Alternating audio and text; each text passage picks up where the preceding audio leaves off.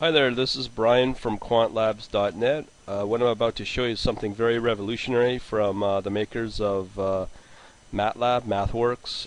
It's in the latest version of Matlab 2011A, and it's a toolkit called Coder. What I'm about to show you is something quite powerful. Okay, let me show you. I've created a set of files, zip files that you can download from our site here at quantlabs.net. If you go under quantlabs.net/labs and then quant-books, you will find the files that you are needing. What you're looking for under the Matlab section is something called here Matlab 2011A Coder M file demo converted to Visual Studio with a C# test application. And this is the URL that you might need. You can download it, obviously right here. And what I'm about to show you right now is how I generate these files and how you can use them in your quant development. And it's quite powerful, as I said. Okay, let's go into Matlab 2011. In here in Matlab, this is 2011 release. Let me say that again. Matlab release 2011A. Included in that version is a new toolkit called Coder. What Matlab has done, or MathWorks has done, is created this new toolkit, which is very powerful. I'm not going to give you a detailed overview of it. There's lots of good resources available from MathWorks on their site at mathworks.com. If you just do a Google search for Matlab Coder 2 toolkit, you'll find all the necessary documents, videos, really supportive and very informative information how to use this toolkit. It's very powerful.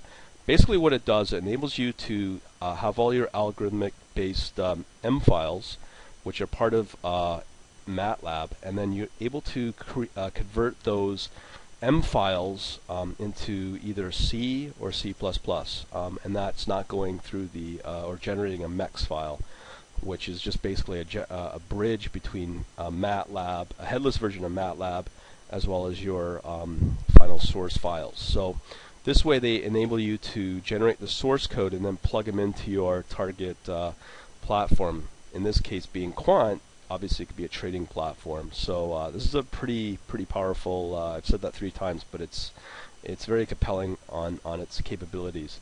Anyways, if you type in Coder, you're coming up to this Coder project GUI form, whatever you want to call it, pop up, and enables you to create a Coder-based project. So what you need to do is you need to go through a process to convert and make sure that your M files are ready to be coded or converted through the Coder toolkit. Again, the mathworks.com site will show you how to do that and how to convert everything over and prepare all your M files for the conversion process from Matlab. So basically you can either create your project or you can open a new one.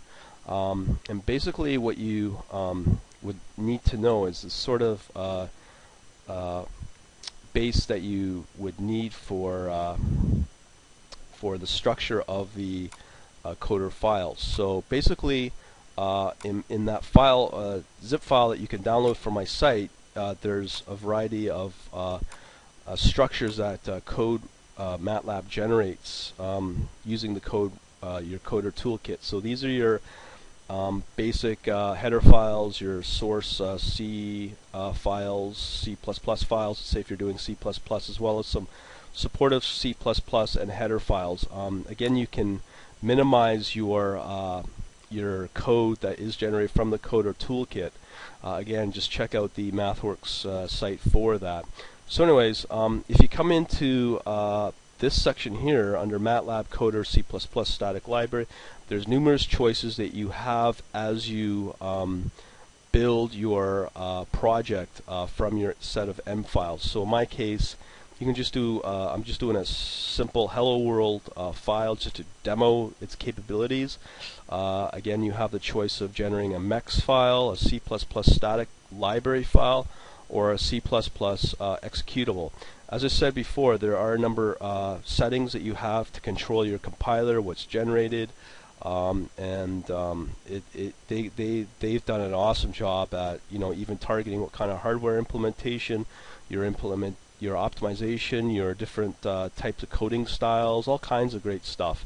And you can play with that to enable you to minimize your code, or if you want to make it, I don't know, as detailed as possible, you have those options available to you. So basically, I'm just going to do a basic build, and what it's doing right now is after pressing obviously the build, it's going to build the project in converted code. But what it will generate is this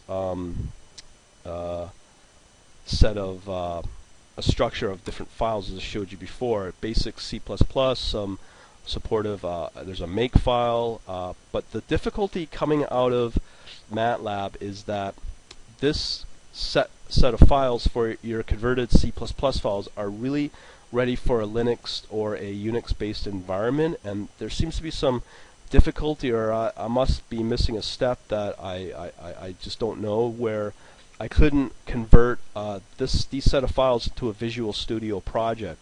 So what I've done is, with the original downloadable files from the site, this thing is I've shown you how to not just create all the files that are from within Matlab, but also showing you how to create a DLL, a C++ DLL from your Visual Studio environment. It is a managed DLL code base, as well as there's also a C# application in there that will import the DLL, and then you'll be able to read the functions that are generated from Matlab from that C++ DLL. So that's what I'm about to show you right now.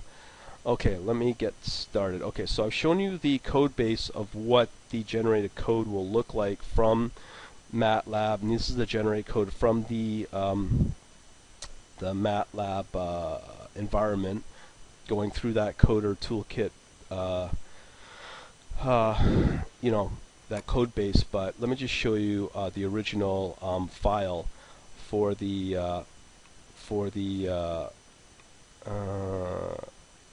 just give me a second here. Okay, this is what I'm about to show you is the original M file.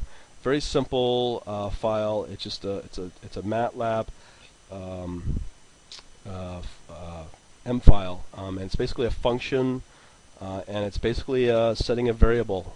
And this little directive right here, this %_ cogen, tells Matlab this function is going to be used to be part of the code, the coder toolkit process to be converted to C or C++. So basically, that is the M file. Very basic, but it does generate numerous files for that. But once you've converted the let's say C++ files, you need to then import it into your Visual Studio. This version of Visual Studio I'm using right now is the Visual C++ 2010 Express. Right here is the final result of that of the DLL that I'm going to create within the C++ that's needed for, let's say, my .NET application, which could be, as I said, a trading platform.